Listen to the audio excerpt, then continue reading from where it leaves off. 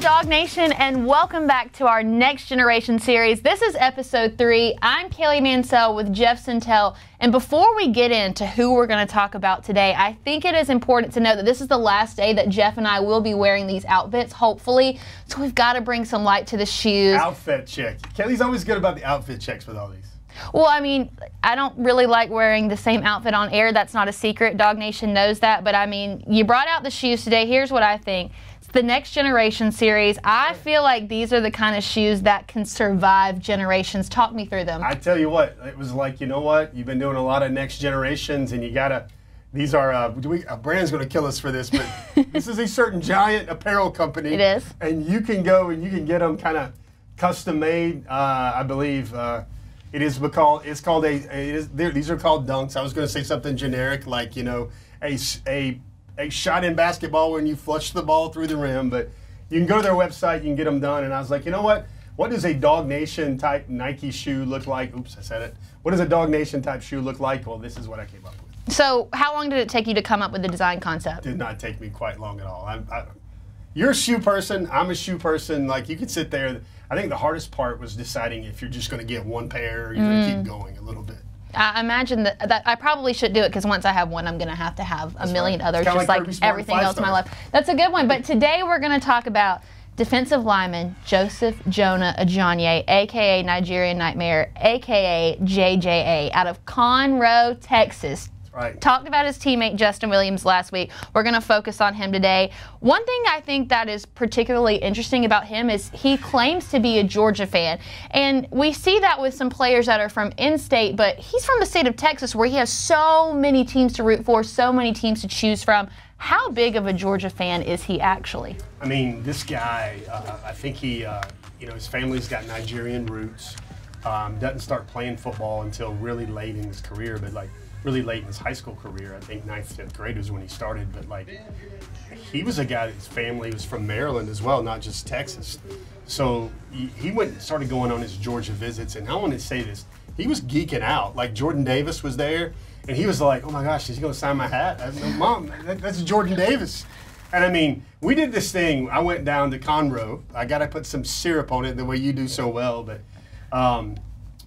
and we played this game with the two teammates, Justin Williams, who was our subject of our conversation in our last episode. And I played the game, Who's the Smartest Dog, where we asked him a lot of Georgia trivia questions. And Joseph Jonah-Ajonye destroyed it. He killed it. He was great. He's like, keep going. He's like, he took pride in that because he's like, he thinks he's the biggest Georgia fan out of any player that's in the program right now. And he knows all about the history.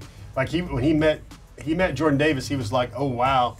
And Georgia, I mean, from the start, the first time I talked to this kid, I was like, yeah, that guy's going to Georgia. Just the way he talked, the reverence for Trey Scott, the development, the NFL, he wanted to be a dog for the longest time. So this is someone that you've spent time covering. You've written stories about him, and in every story that you do about a signee, you always try to find that one golden thing that sticks out. What was the thing that you noticed about him that kind of goes beyond what everybody knows about him? There's a bunch. Kaylee, we could do about 20 minutes here on Joseph. But, he is so strong. And the other thing with Joseph is like, think about this. He just turned 17 in November. He's got a goal that, he says it a lot, millionaire by 20. Think about this for a second. Now, we're not talking NIL, because NIL can make that happen pretty quickly in your junior year or sophomore year if you're an All-American at Georgia. But, like, he was basically like, okay, I'm going to be 17 for most of my freshman year, 18 for most of my sophomore year, 19 by most of my junior year, and then if you go pro, you could be a millionaire by 20. And this is a kid that has rapidly accelerated his learning curve. Before his senior season, he weighed 230, Kaylee. Put on 40 pounds, he's 280. He is massively strong. He loves Nigerian food. Like, one of his goals is to look up in Sanford Stadium, because there's a couple of players of Nigerian descent on the team now. Several, one in his class, and then there's Samuel Mpemba as well. But, like, he wants to see Nigerian natives in Sanford Stadium holding up the Nigerian flag. That would just make his day. But the thing about him that, this is one of those, we try to get the Kaylee cry cam going there. We try to get Kaylee looking like she's at a pet shop or something like that, looking at puppies. But he undoubtedly, without any sort of hesitation, says, the strongest person in his family is his mother. His mother basically works every day, takes a day off every like 18, 19 days or so. So millennials out there, you probably wouldn't get it. But like she works in the medical field. I think she's a nurse. And it's all for Joseph. But she fled Nigeria because it was a marriage that wasn't working out. And she took her family and moved to America to kind of escape a bad marriage situation. She brought Joseph with him. The things in this story are just mind-blowing. Like there's a thing there's a thing in his family tradition where when you turn 15, it's kind of like not kind of like a sweet 16 for American girls or a debutante, but it's like a coming of age ceremony where you dress up in the colors of your native village. Those colors were red and black. You're just like, I'm like, really like shut the front door when he told me that. And you see all these things and you see where he's trending and you see how much of a joy it was for him to choose Georgia. And you hear him talk about his mother and how strong she is because what she endured, what she did to kind of give him a better life in America and kind of change the trajectory of his future. Like Joseph Jonah-Ajonye is very raw. He hasn't been playing long at all. And he just changed into a brand new body. Like he's barely 17 years old. He's only been 285 pounds, 280 pounds for like 4, 5, 6, 7, 8 months now. And he is rapidly ascending to where he made 5-star status in his senior year.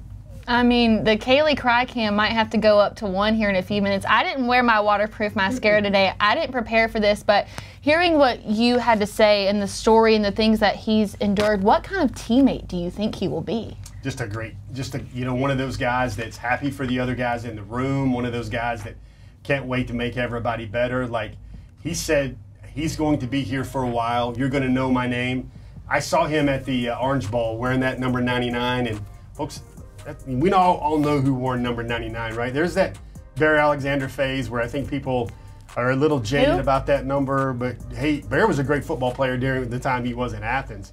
But then it goes back to the guy he geeked out with when he saw him in Athens. He got a signature, I believe it was on a hat, and he's like, Mom, well, Joseph Jonah-Ajonye is going to be that 99. He's a defensive end. I know he's rated as a defensive tackle, defensive lineman by all the services, but he's a defensive end. He can't wait to do whatever Travion Scott has to do for him. He has got a gold jacket future. That you ask him what his goals are, and you hear people say, I want to buy my mom a house. I want to make it to the league. I want to be a first-round pick. I like the way Young, at the time, when he told me this, he was just 16 years old. He says, I want to wear a gold jacket one day. And that is taking it down the road a little bit with the dream. Not only do you make the league, but you're an NFL Hall of Famer, the elite of the elite. And I think that's the type of ambition. I think that's the type of future potential path that you've got with Joseph Jonah-Ajonye. And speaking of teammates, let's talk about not only his former high school teammate, but his current teammate in Justin Williams. What sort of role did JJA play in getting Justin to Georgia? I think it just made it easier. Like, they were going to move away from home, and it's like, why don't you move away from home with probably your best friend? Like when they made plays for Oak Ridge High School, we're resisting the urge to make any Oak Ridge boys puns for some of our generational viewers out there in the audience. But like, they would just, when one of them make a play, they go dap each other up. I mean, I saw this so many times. Like his parents would send me videos of games. Like both of them would play for Oak Ridge, and they would have great games. And the media would want to talk to them afterward, and then they would take different times with the interviewers, and the one would always wait for the other. Like they would literally walk off the field or run off the field together. They would dap each other up, like someone that, and then they would just go running off the field in tandem. They're going to be roommates. They're going to be lifelong friends. I mean, Justin is the type of kid, faith is really important to him. So is the same thing with Joseph. And like those two guys, and how in the world did they go into Texas and get two teammates that they probably hadn't really started recruiting hard this time a year ago? And both of those guys turn out to be 5 stars, and they will be anchors, and they will be pillars in the class of 2024. Earlier we mentioned the nickname, the Nigerian Nightmare. There's a lot of really strong nicknames, even just in this class, but you said earlier that all good players have some sort of nickname now. Where does the Nigerian Nightmare rank in the all-time Georgia nicknames? Well, it's really good, but, people that were playing maybe Tecmo Bowl or maybe playing that know their 1990s, late 80s NFL football will know that Christian Okoye was the Nigerian Nightmare when he ran for the Kansas City Chiefs. This was like a 260-pound running back that nobody everybody was making a business decision with that dude all the time in the NFL, but that's his country he's from. He's really proud of his heritage, and he wants to make the Nigerian Nightmare a really big thing in Athens. Like I said earlier, he said it would just be the greatest. He makes a sack in Athens. He takes down maybe an Alabama quarterback, or he takes down an Auburn player, he takes down a Texas player, an Oklahoma player, because you're going to see all that eventually in Sanford Stadium. He wants to look up in the field and see Nigerian flags, and for him, that would just be the absolute best. Well, Joseph Jonah-Ajonye, JJA, and the Nigerian Nightmare, a name that, as Jeff mentioned, we're going to be hearing in Athens for a long time now, and that will make episode 3 of our DawgNation Next Generation series. We've got a lot more in store for you next week, so make sure to check us out back here on the pages of DawgNation.com.